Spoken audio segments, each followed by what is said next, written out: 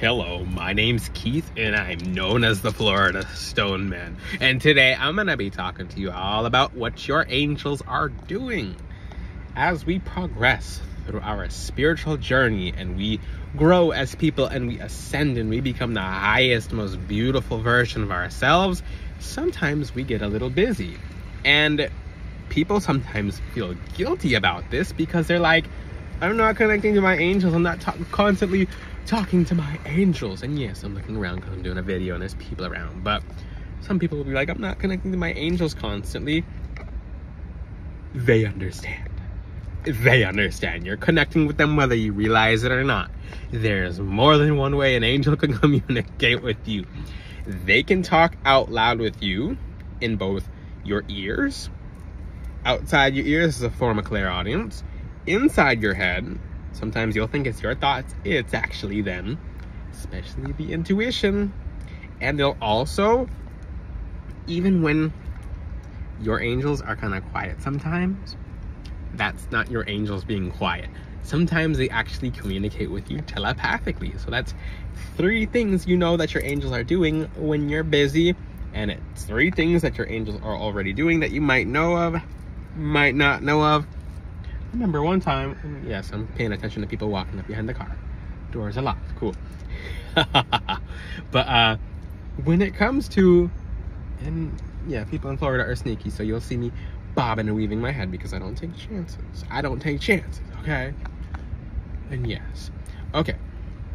So, little secret is, if a person's not a problem, you might see a rainbow around their aura. Certain angels will help you see that. So if you're trying to figure out if a person's good or bad, look at the aura. If you see a rainbow, it means the person's fine. They're checking out. Your angel has checked them out. Cool. How cool. So sometimes when I look to see if someone's a threat, if I see the rainbow in the aura, I'm like, okay, cool, the angels have scoped them. That's one thing your angels are doing as well. That's a wonderful point. I'm glad that popped up. Your angels are sometimes doing stuff. Sometimes they're scoping people. How cool, how wonderful and awesome and amazing. So there's 3 people. Okay, I'm gonna tell you this right now. There's 3 people walking away. 2 of them, I see the rainbow aura. One of them's like a broken rainbow aura. Basically means that person feels like yelling and screaming. Okay, so it's just an example. Or the person carries some attachment, so they're someone to keep an eye on. So if you don't see the full rainbow aura, then, or if the rainbow aura breaks, it means there's someone to keep your eye on. Cool. I just talked something cool about, because the angels will scope people out. And especially if you play little games with your angels, so maybe you don't always see a rainbow aura. What if you don't see any aura? Then you have to, that could be the key word between you and your angels, to watch out. Now your angels are telepathic and Barakiel's around the car as well. So I'll introduce you to more individual angels. So Barakiel's a wonderful angel. He's an amazing angel. So that's one angel you guys can talk to. Barakiel, Saint Michael the Archangel, of course, Raphael, Gabriel. There's a whole bunch of angels. Jophiel, Sandalphon. There's a lot of angels. And they all love you very much, because when you talk to God, he sends beautiful angels, whether you know it or not, whether you feel like you're deserving of angels or not, because God loves you that much anyway. But your angels are scoping people out. So when you see me do this in videos and scope things out and look around, that's me scoping around. But my angels have scoped around much, much further before that. So let's talk about what angels are not doing for people sometimes. So if someone's a really bad person, the angels will scope, or if someone has a really bad person, they have the angels because they might get better one day. The angels will scope out, but they'll just watch the person and not warn the person. Or they'll let whatever happens, happens. Sometimes someone just has a really, really dark intention, and one thing your angel might do is just like look at their demons and just be like, try it. Try it. I'm an angel of the Lord. I am an angel of the Lord. You won't go near my person. So that's why they're called guardian angels. So how cool. So one thing that your angels are doing is sometimes they get ahead of you. That's why I tell you guys not to rush. And Florida's pretty interesting, so don't just be people here, cats popping out of bushes on the beach, people getting clothes out of the bush. I'm just like, what you think about Florida is pretty accurate because it's pretty random. That's why I like the other spot that I do videos in. But when it comes to angels, they're awesome. They scope out pretty far ahead. They are making sure things are okay for you. If they're not okay, then you'll get an intuition. And sometimes you really gotta make sure your intuition comes directly from God. Directly from God. You must talk to the Most High God. You must ask him, God, please defend me from danger. Because sometimes your angel can't cross a certain line. Sometimes, like for example, they need a certain level of strength. Let's just say, like, if you feel like there's something bad around, then your heart beats a certain way, or you just have a signal, like, oh, some people like, oh, my left cheek is dancing, or like, for example, like, oh, I feel a heat on my shoulder. That's my angels warning me that danger is near. Because sometimes your angels can't always do that. Versus, oh, this cool feeling it means the area is cool, or it checks out. So your angels can't always do that because they're on a very high vibration. Earth is, imagine how low vibration. I'm not saying, yeah, Earth is lowly. Even the Bible states that Earth is a very lowly state. So when we get to heaven, it's a very high frequency.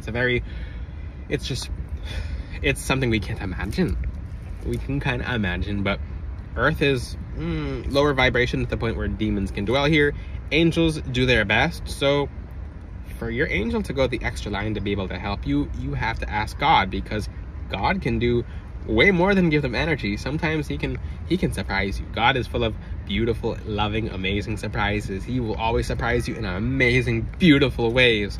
So back to talking about what your angels can do for you is scope things out. So what your angels can do for you, what your angels are doing for you, what do I mean can do? They can do anything they want. They're beings of God.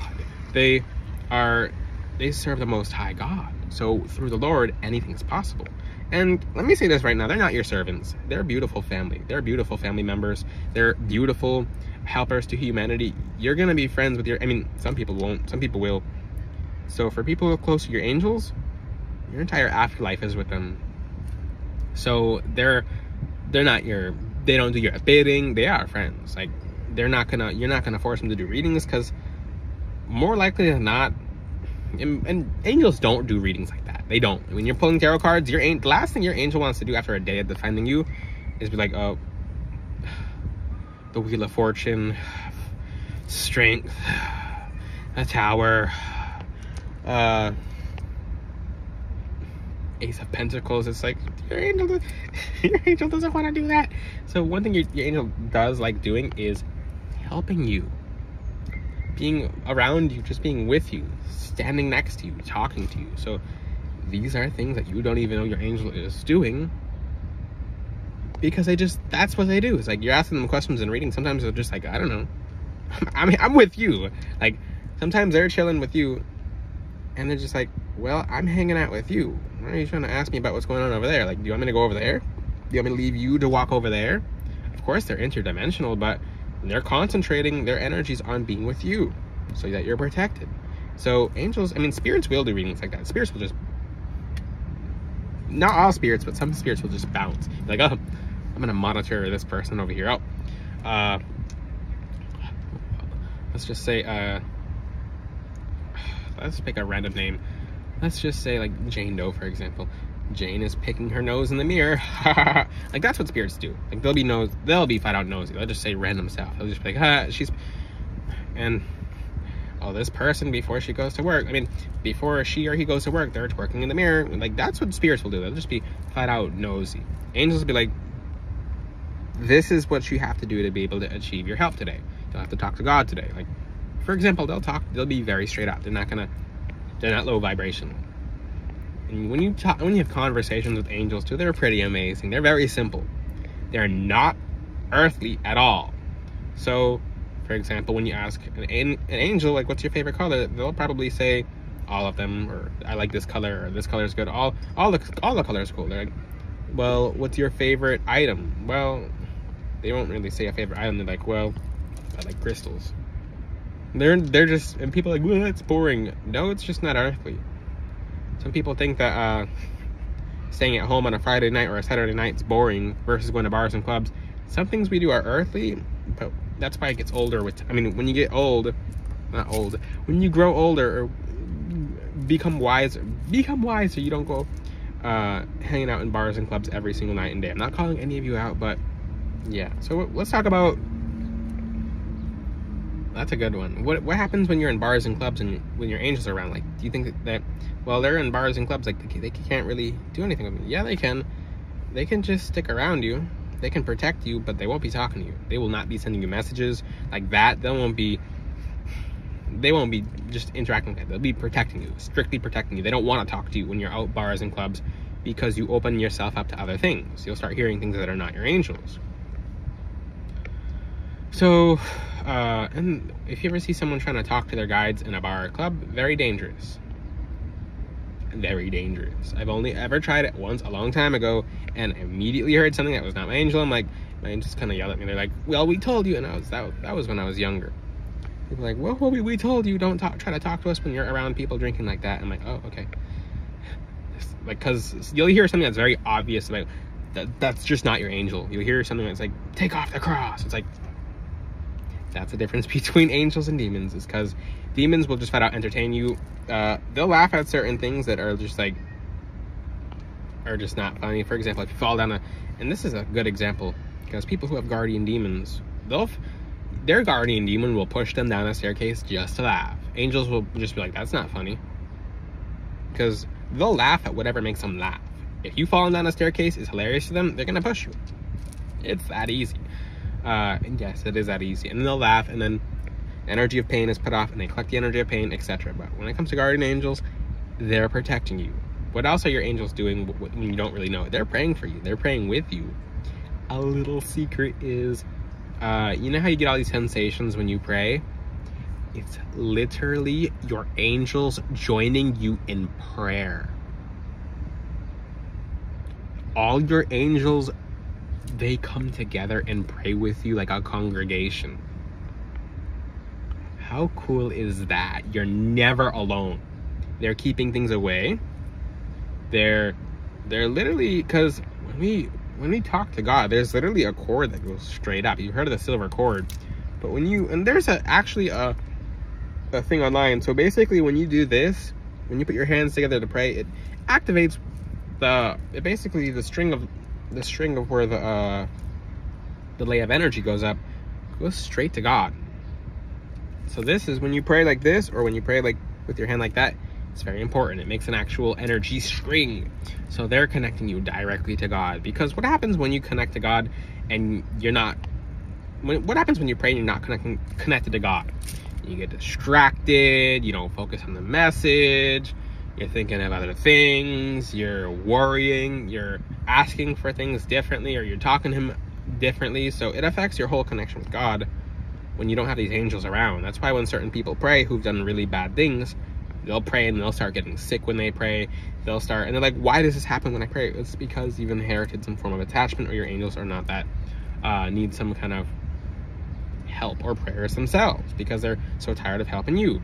I'm not saying so tired of helping you. Sometimes after a whole day of keeping stuff away, they're just like, okay. And they just would like to relax. They just like to rest. Now, what are your angels not doing? They're not trying to impress you. For example, if you go through your entire life, some people will go their entire life and not know their angel's name. They don't do things to be known. They do things for the glory of doing them, for the sake of being good. They're amazing beings of light. They love you. They're always talking to you. If you get busy sometimes and you're not talking to your angels, you're telepathically communicating with them, so don't feel guilty.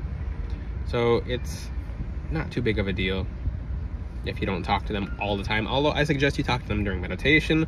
You make time in the day to talk to them, ask them how their day was. And for the people who fully watch my videos, I do appreciate when people fully watch the videos and fully get knowledge, because I'm not teaching half knowledge. I'm not sugarcoating anything. I'm teaching full knowledge. And if you see me looking up like this, it's because there's people coming around again. And angels. But another thing too, if you're busy throughout your day, and this is a little clairvoyant exercise that you can practice with your angels. Even if you're busy, even if you're not, even when you're talking to your angels and let's just say, like, for example, if you're talking to your angel, how was your day today? You can close your eyes, you can open your eyes, and give it a couple seconds, and 3 seconds after asking, wait for they'll show you like a movie in your mind's eye or outside your mind's eye. It's like 1, 2, 3. You'll just see a quick vision or a quick clip. So, for example, you can say to your angel, "What was your favorite part of the day?" And, for example, like 3 seconds will go by. You'll see just something random. Like, for example, my angel just showed me rain in the front yard. So the angel enjoyed when it was raining and the plants were getting watered, for example. Now, you can connect your angels very individually. Try that little exercise. It'll open your clairvoyance. It'll go past 3 seconds. Or it might be, and if it doesn't come immediately, then wait. Be patient. But to get crystals that'll help you move closer to your angels, you can go to FloridaStoneman.com for blessed crystals from an angelologist, someone who specializes in helping you guys move closer with your angels through the Most High God. Now, I'm gonna get off of here, guys. If you have any questions, ask them in the comment section. Until then, I'll see you guys next time. Ciao.